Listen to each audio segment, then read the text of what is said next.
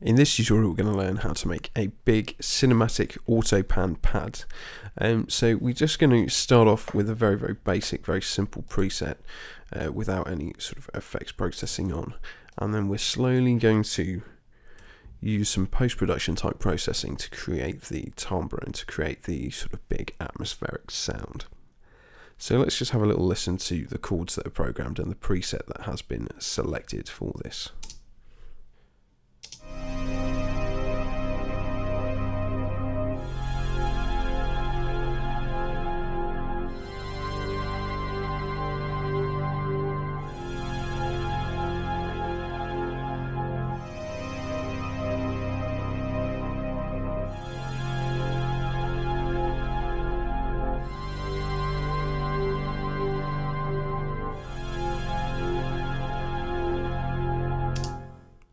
So there's our basic preset that we've just selected, and any sort of decent pad sound from your library or previous presets that you've saved will work well for this technique. So I'm just going to mute this original pad sound, and we're going to have a little look at the pad that we've are going to process. So the first thing we need to do is turn the output away from stereo output to actually no output. So by default in Logic, you are assigned an output, and we need to make sure that that's not actually going anywhere, because we don't want the original signal to be heard at all in the mix. So we're going to go to no output, and we're going to send the signal to two buses. So we send it one to bus 1 and bus 2, which are there and there. Now we'll have that same sound, and it will just be coming through these two channels here. We're going to pan them slightly in opposition, not fully hard left and hard right, but somewhere in between centre and left. So I've gone from -35 and +35.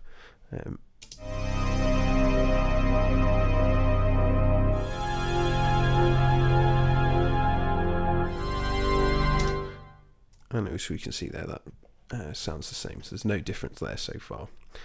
Next, we are going to turn on and initiate a tremolo plugin. Now, some DAWs may have this as an autopan, but some may not, and may have this sort of functionality built into their tremolo. Really, we're after the autopan type feature. So the first thing we're going to do is turn the tremolo plugin on and have a little listen to what it does. So we'll just play through.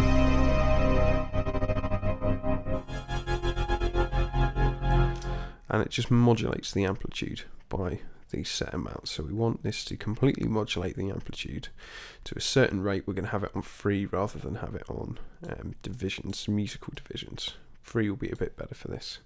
We want symmetry to be set to 50%, smoothing to up to 100, so it's not like an on-off switch like this.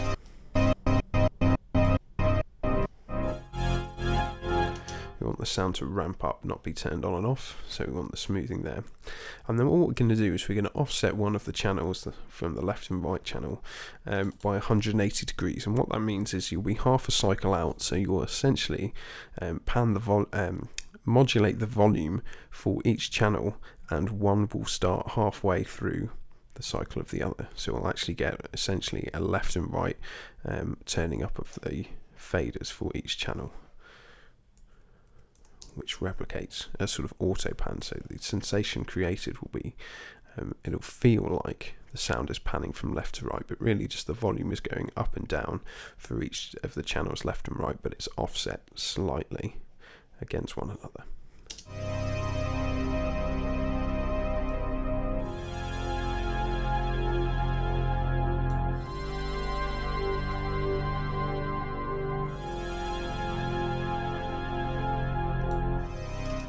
So already that's quite a cool sound in itself. But what we're going to do is because we've got control over each of the left and the right side, what we're going to do is we're going to use this special sort of EQ technique. So I'll just take the link off there. This sort of special EQ technique where we're going to boost the bass on the left-hand channel and cut the treble on and then do the opposite to the other channel. So we end up spectrally separating our sounds, removing some mid-range there, from the sound in both channels, and boosting the low end and cutting the high on one, and cutting the low end on one and boosting the high, which gives us this result.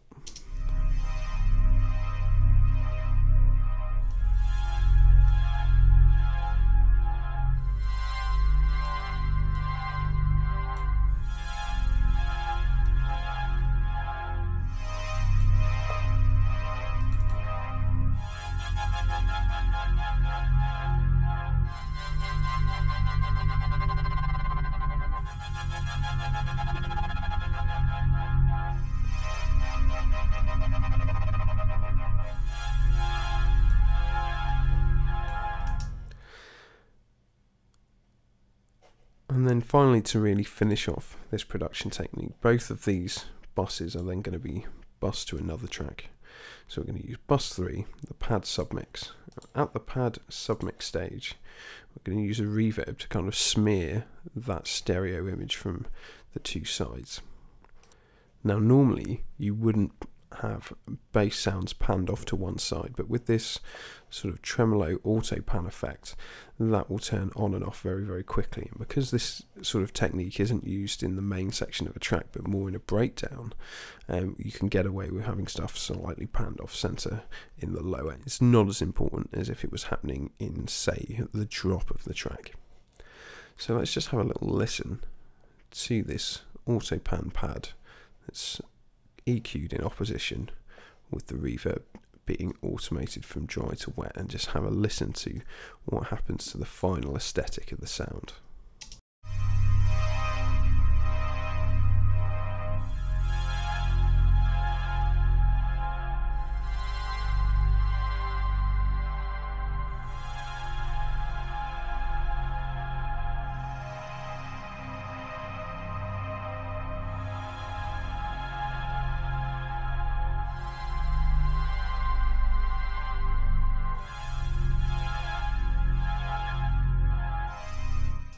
So there we can hear how the deeper the mix, or the wetter the signal, as the mix goes from 0% wet and 100% dry, as that ratio starts to shift and starts to invert, we kind of can't really tell where stuff is being panned from or which side is coming through that much. It all turns into a bit of an ambient wash, which is really handy for using this particular technique in line with automating the rate of the autopan.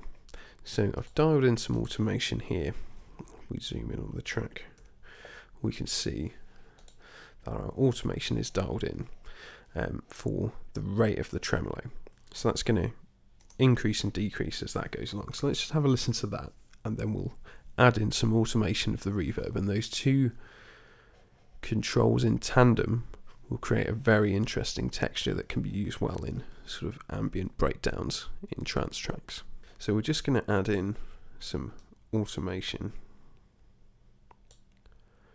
to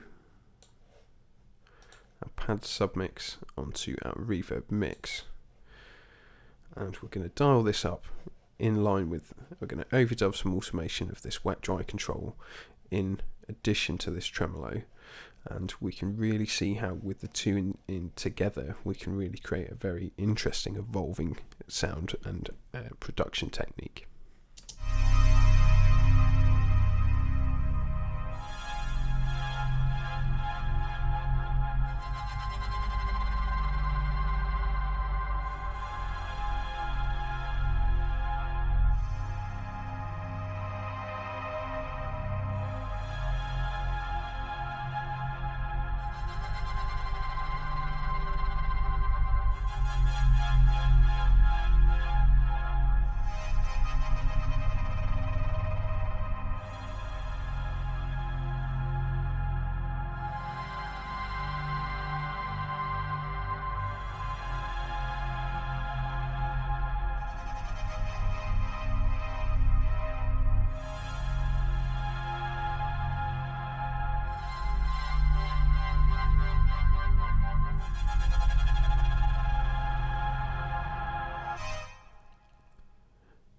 So finally, let's hear this technique in the context of a breakdown with a lead section as well, to hear how this type of pad sound might be useful in shaping the breakdown of a trance track.